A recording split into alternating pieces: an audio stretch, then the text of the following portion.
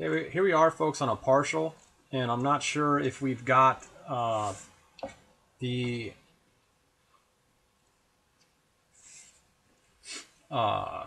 passing of the moon on the eclipse there, but we have a partial eclipse now because the only thing that is a full eclipse is what we showed you on Eclipse 2012.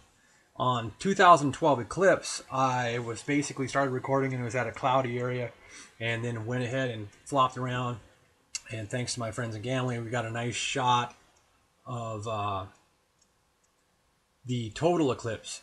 And we also pretty much have evidence that, in matter of fact, I can go ahead and go to my videos now, because this is the eclipse partial now that's going on somewhere around the Pacific Ocean, New Zealand or something like that. New Guinea, maybe, could be around Fiji, Samoa area. So let me go ahead and show you what I'm talking about.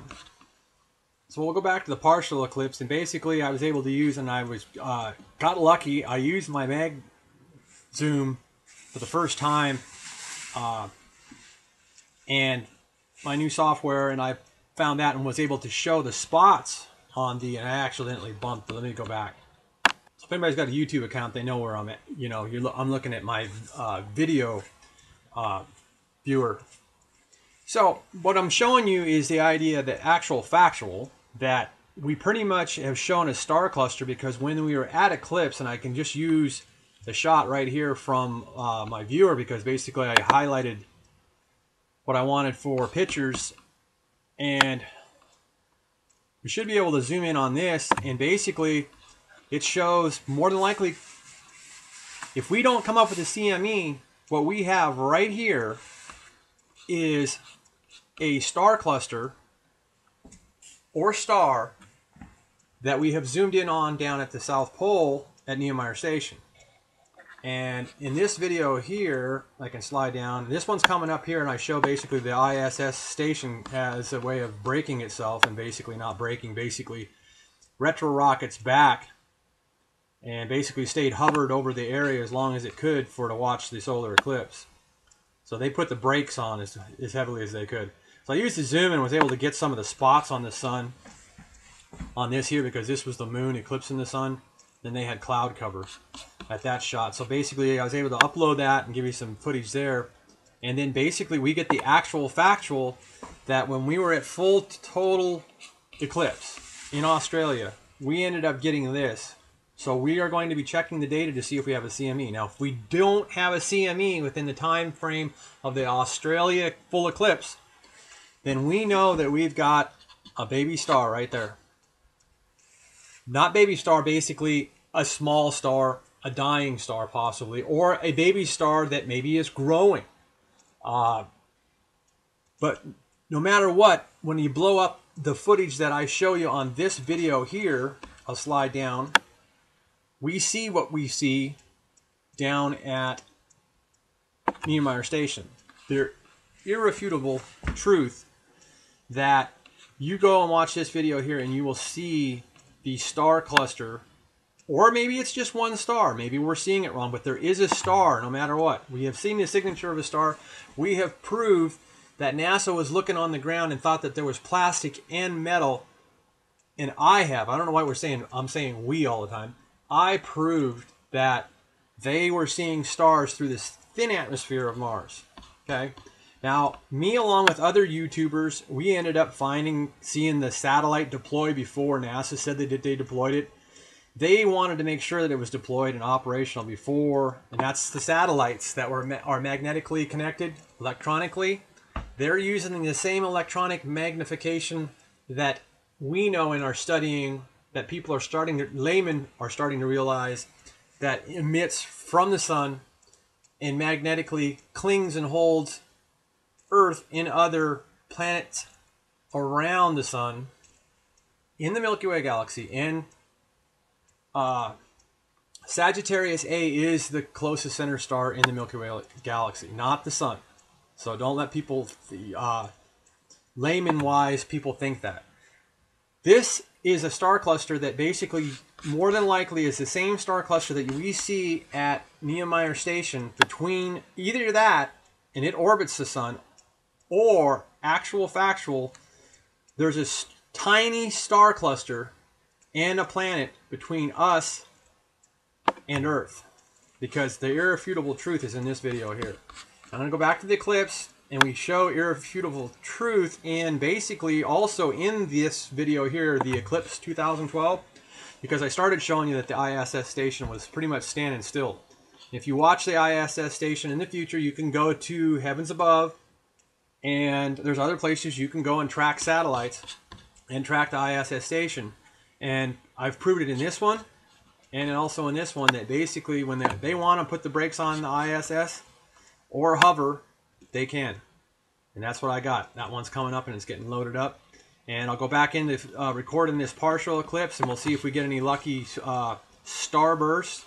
Because more than likely, if I'm wrong, if we end up at the CME, I haven't even looked yet. But if we have a CME that popped at the time of the eclipse, then so... if anybody wants to email me and help me do some video work, is the idea that I want to know exactly what time the eclipse hit in Australia. Because I wasn't watching clocks. I was too busy making sure I was getting it photoed and uploaded as soon as I could.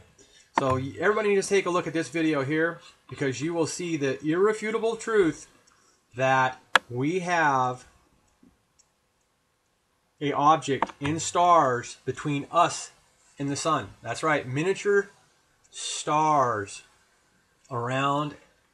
So basically we have a star cluster between us and the sun, because the sun, when it comes up at Niemeyer Station, in this video here we prove that there's a star cluster and or minor planets, because a shadow of anything in space is the same size as the object or smaller. That's an actual fact, and you can get that from NASA, and I've showed it in my videos. That's an actual astronomical astrophysicist fact. Anything puts a shadow off the same size of itself or smaller in space. Reflected onto Earth, yes, something could be look bigger in a shadow on Earth, or with an actual man-made light, you can make a bigger shadow on Earth than what an object is. But in space, a planet on any starlight, i.e. the sun, will put off the same size shadow as itself, or smaller. That's an actual astronomical astrophysicist fact, okay? And it's beginning to be an astrophysicist fact that we have a miniature star cluster and minor planets between, and it could be a massive planet between us and the sun down at the South Pole, and you can only see it at the South Pole. At the best seeing with the naked eye, let's put it that way, okay? There's a great possibility that we can possibly see it around by the sun. Make sure you only look at the sun with welding glass. You go to a welding supply store and find out something safe to look at the sun with, the same thing that you'd use to weld with, okay? More than likely, this is a baby star or stars, because more than likely we did not have a star flare. Basically, the sun is a star, and we did not have a flare during the eclipse.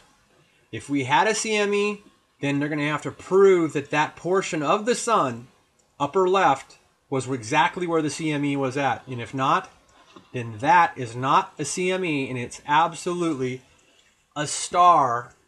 That's right, folks. A star or stars, tiny ones, between us and the sun, ladies and gentlemen. Okay? And let's move back to looking at the eclipse. So very much important to watch all my videos. You're going to see ISS hovers there, and there'll be a part of the eclipse there too from New Zealand. And then this is the beginning of the eclipse, and I wish I would have got the first start of the sliver, but it was so dramatic. I was watching it myself, and I woke up and was like, God, I got to get it on recorded. So there we got irrefutable Beanoblack. This is going to become a famous one, because actually, factually, and thank you to the Niemeyer scientists in their lab and everything like that, because they caught it with their webcam, okay? But in the United States, being a U.S. citizen, I have full right to share the news of anything, absolutely anything, okay? So there you go. That's right. In America, you can be a news reporter, ladies and gentlemen. You don't have to get a license to be a news reporter. Once they make that a fact, and they ain't going to do that. And if they do that, and the ain't is in the dictionary now, and I apologize for saying the ain't to my English teacher only to my English teacher. they can't get rid of our free speech in the United States of America. So you can always be a news reporter. You can always be a news hound, ladies and gentlemen.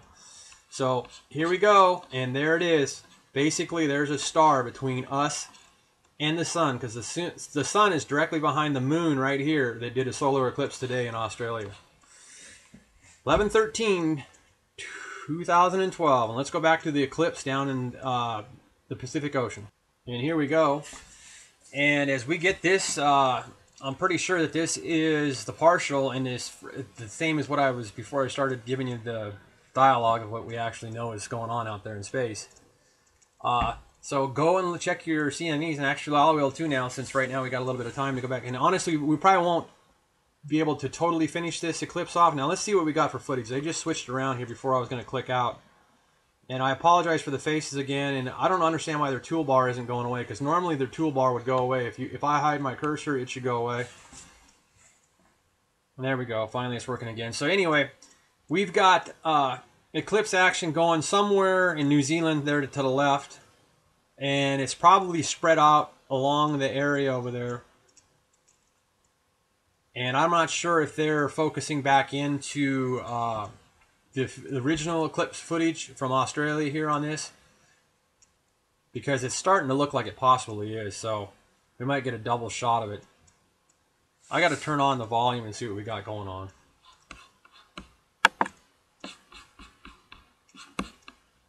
Yeah, this is a replay of Australia, so what I'll do is I'll give you a dialogue, and I'll save time. We'll come back into this as they're playing this.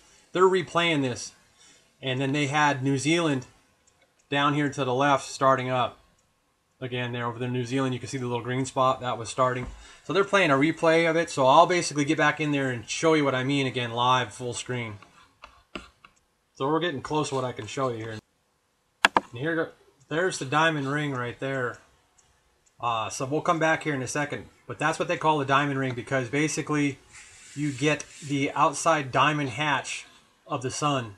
And the moon is eclipsing the sun right now. This is the moon here, and it's eclipsing the sun. And we'll come back. Here we go to total eclipse. And basically the moon is directly in front of the sun right there. And there's what we got. Okay. Now if you watch that star cluster, it takes off to the right. Okay. Because that wasn't a CME. Now that star cluster will go away and it'll come back around the other side. Now I'm going to watch the time here to see if we can catch it. It happens pretty fast if I can remember. I think we'll be able to fit it in. I had 3 minutes of tape left here to show you. I'm talking a little loud because I'm listening to them. I actually should have turned their volume down. But so basically this was the eclipse, and you'll end up seeing the other part. I think was basically when you get the shadow, you get the total eclipse again for a minute.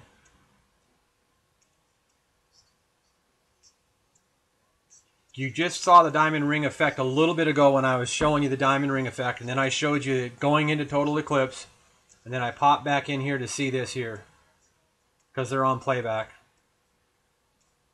And actually I can stop them, and I'll be able to freeze exactly where and save some video time. So basically I came back over to my video, folks, so basically there you go. And this is what I'm talking about. That I am really starting to wonder and believe that basically this star cluster that we have found, if you go down to the video that I priorly mentioned, irrefutable. And I'm going to back this up just a little bit as we go into, and that's what I'm talking about. If you watch that there, and I think we're going to be able to prove that this is not a CME. Now there's the diamond effect of us going into the eclipse, okay? And then we're into the eclipse, and I can scoot it ahead a little bit. And we get this here, and then we should get, no, I pass it up, and I'll play the player back, and there we go. And I believe that's that star cluster going around, because now I'm going to hurry up for taping reasons, because the idea that I only got so much time. Should be able to find it in the window, and there's the eclipse. And then as I watch on the window, I should be able to see the cluster that comes back up. And I'm pretty sure that I can put it right there. We can prove right there that we have there's a cluster that rotates around the sun, it seems like. There seems to be the fast moving cluster, besides all the remnants, that moves around the sun. And there you go, you'll see it. Now this is an eclipse, ladies and gentlemen. But if that's not a CME, then that's part of the sun, and that's where its electrical motor